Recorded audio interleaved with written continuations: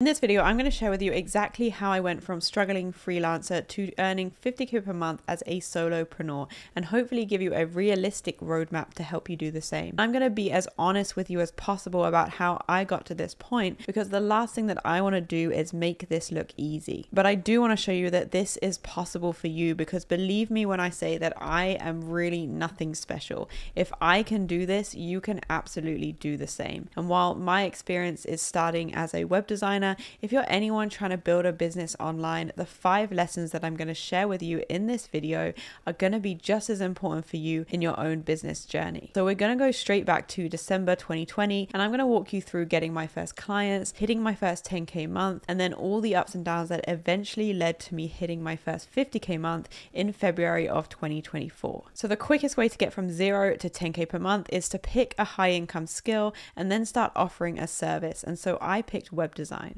I had already spent a couple of years as a freelance designer, but I made the decision that I wanted to stop random freelancing jobs and go all in on web design services. And so I found some other web designers, and I spent weeks going through their websites, their offers, their social media, their freebies. And in some ways this was really helpful because it allowed me to put together a website with a clear offer. And it also gave me the confidence to start putting myself out there on social media, because I had done enough research, feel like I was prepared and I knew what I was talking about. But at the same time, spending all this time looking at other people left me with a list of doubts. Am I unique enough? Is my offer good enough? Would anyone even pay this much to work with me? How can I compete with all these other web designers when I barely even have a portfolio? All of these doubts kept me stuck in the planning stage, scared to put myself out there. But after 4 months or so of this, eventually I had done all the research and planning that I could possibly do, and I just had to take the plunge. And so I launched my website. If you compared it to the other designers that I was studying,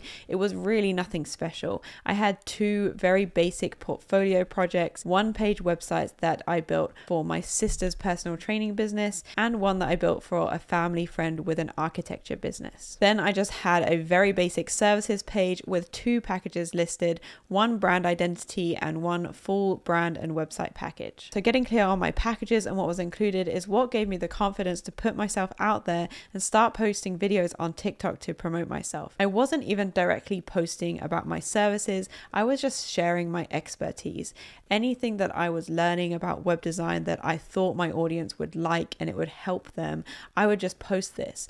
You can even go back to my TikTok and check out some of my first videos. It wasn't polished or confident, there was no real strategy, and the videos were not that great. But this is where I learned my first lesson. Just getting visible is 80% of the work. In the time that you spent obsessing over your sales page, your product, your offer suite, your email sequence, someone way less talented than you has already put themselves out there, launched their offer, and is already making 10k a month. As soon as I started putting myself out there, posting TikTok videos, solving my clients' problems, within 3 months, by March of 2021, I already had more inquiries than I could handle, and I was booked out 3 months in advance. Having one clear service that people actually need, and then just getting visible and putting yourself in front of people is more than enough to book those first clients. Even talking to these clients on those first sales calls, they all said something along the lines of, I've been thinking I need to update my website for so long, then I came across your video, I really liked your vibe, and so I reached out. Simple as that.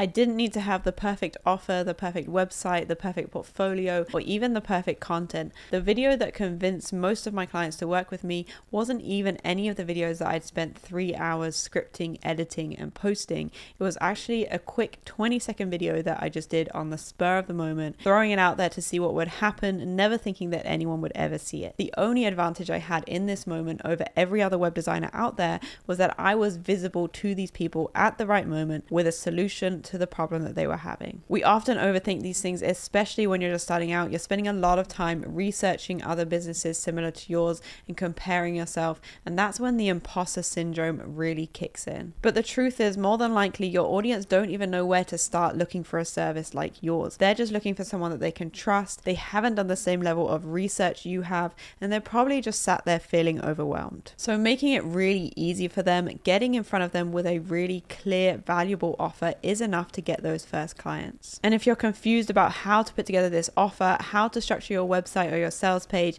and what kind of videos you should be posting to get those first clients, these are all things that I cover in a lot of detail in this series right here. So when you're finished with this video, make sure to check that out. So as soon as I got over my overthinking and started putting content out there, the clients started coming. And so after posting consistently for around 3 weeks, I had a video do well, and suddenly I had 17 new inquiries in my inbox. From these first inquiries, I got my first 5 clients and quickly found myself booked out for the next 3 months. And this was enough for me to have my first 10K month, booking in 2 clients at $5,000 for a full brand and web design service. But the thing that I quickly learned is that it's one thing to hit a milestone like this, and it's another thing completely to keep doing it consistently, which led me to maybe the hardest lesson that I've had to learn in my business journey so far. Sustainability is far better than intensity. The first mistake I made when I started getting all these clients was booking out all of my time with client work and leaving no time to work on my own business, which meant that once I started getting into these client projects, it took up all of my time and I completely stopped posting content. The main form of marketing for my business was gone, and so when I was done with these client projects, I felt like I was starting from scratch again, hustling to get the next round of clients. And honestly, I kept going like this for the first year or 2 in my business, these cycles of going really hard to get clients, booking out for 3 months, and then burning out and having to take a break before doing it all over again. And it came from this fear of never saying no. I couldn't turn down any work for fear that you have to grab every opportunity because you never know where your next client is coming from. But when you own a business, you have to make sure you're leaving time to work on your own business, and you have to stay consistent with the things that build leverage and compound over time. For example, posting content and growing an audience builds leverage to grow your business in the long term. I can now go months without posting and it's still bringing in clients and sales because I have consistently invested in this, and it now feeds my business. So you have to make sure that you're always leaving time for your own business, not trying to book out every single second of your day to make the most money right now. Even if this means taking on fewer clients at a time and seeing slower growth in the short term so that you can be more consistent in the long term. And that was a lesson that I really had to learn the hard way. And the other thing that kept me struggling to be consistent and actually grow my business was lesson number 3. There are 100 different ways to build a business that work, but not all of them are going to work for you. So once I was successfully booking clients and was able to have a few consistent months, this 10K per month mark is actually where you're working the hardest in your business. Your time is filled up with client work. There is no more time in your day for more clients. And it's at this point that you realize that to grow from here, you have to find a way to scale your income while working less. And so you have 3 different options. Option 1 is to build an agency. The traditional agency model is where you hire full-time employees and do everything in-house. The second option is to stay as a solopreneur but productize your services to leverage your income. So for example, you increase the value of your offer and decrease the time that it takes to deliver done-for-you services. For example, website in a day. The second option is done-with-you services like strategy sessions or consulting.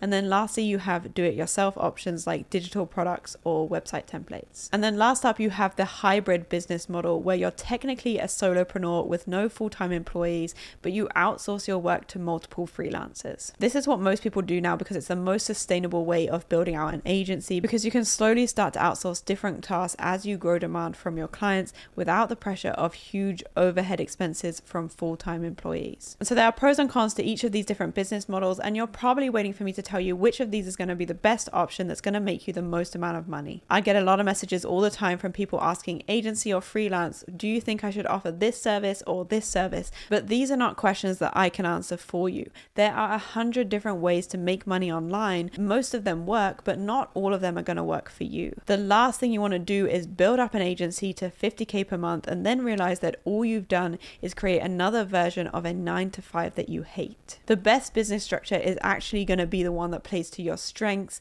and that you actually enjoy. And this is what's going to make it sustainable enough for you to actually see success. So how do you figure out which one is going to be best for you? Well, if you're in the beginning stages of your your business right now, this isn't a question that you have to answer right away. You want to keep your business really simple and straightforward. Focus on building a really good service and then serving your audience. Make sure you stay open and try a bunch of different things so that when you're ready to scale, you already know the things that you like and the things that you're good at. And then at this point, you can slowly start to filter out or delegate the tasks that drain you and focus more on the tasks that give you energy and that you really excel at. You want to keep an open mind going into this because you're likely going to be surprised about what you find out about yourself as you build your business. 4 years ago, as an introvert that hated the sound of their own voice, I would never in a million of years thought that I would be here making content like this for you right now. When I first started my business, I had the idea that I wanted to build an agency. I only started making content because I knew I needed to attract clients. And so once these clients started coming in and I had more than I can handle, I began outsourcing my website builds pretty early on. The third client that I worked with, I designed their website and then I brought on a developer I knew to build it for me. What I quickly realized was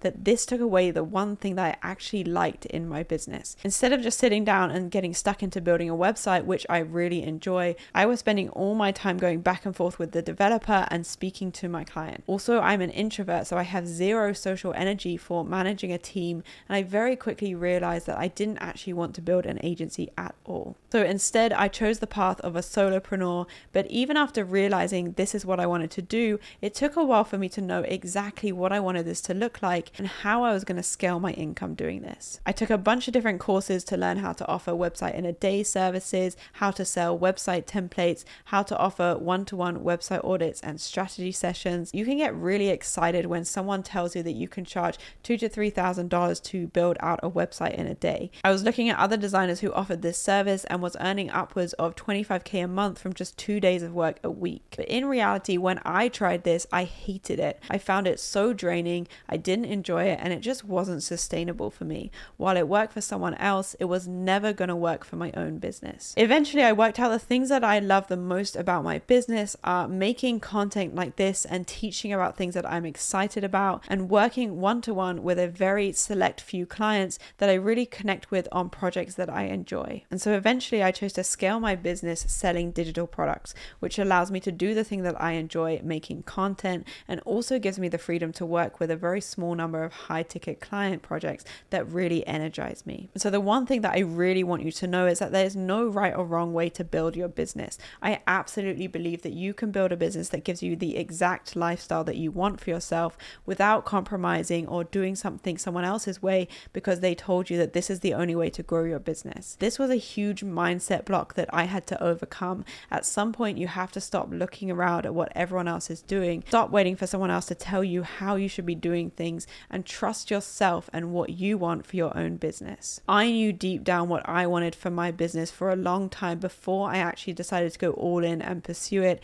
It seemed too ambitious, too unrealistic. I was scared to put all my eggs in one basket, and so instead I spent a lot of time trying to slowly diversify my income with a lot of different things at once. This left me feeling very stuck in my business for a very long time because it is impossible to grow if you are focusing on too many things. And so lesson number 4, diversification is a distraction. While it is very good to try a bunch of different things early on, once you figure out what you want your business to look like, you have to start saying no to absolutely everything that doesn't align with that. And this is a scary thing to do, which is why a lot of people get stuck and fail to scale their business past a certain point because they're scared to say no to anything and really commit to the one thing that's going to grow their business. So for me to actually see significant progress in growing my business, I had to get really clear on what I wanted and then focus 100% of my energy on that. And so after 2 years of going back and forth, this is what I did. In March of 2023, I cut my client work right down. I said no to a lot of people and I went all in on trying to grow my audience, my YouTube and my digital products. And for the next 6 months, I felt like I was back at zero again. Absolutely nothing was happening. I got to the point where I thought, what am I even doing? This is never going to work.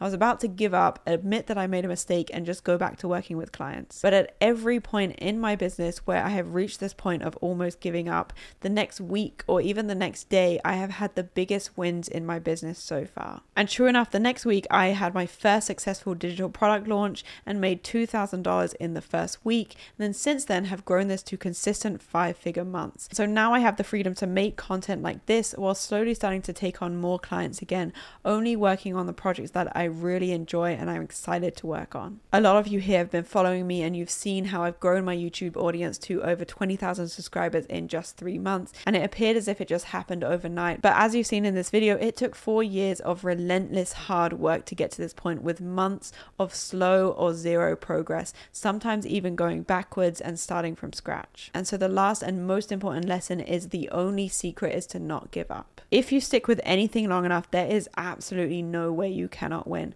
The only reason I got to this point is because I just kept going the longest when other people would have given up. I truly believe that I am nothing special, and so if I can do it, you can absolutely do the same. You can create your own business exactly the way you want it to look, no compromises, if you just stick with it the longest. And so if you're looking for a roadmap to follow with everything that I know that's going to help you take your business from 0 to 10K per month and beyond, then I have an entire playlist for you to binge right here.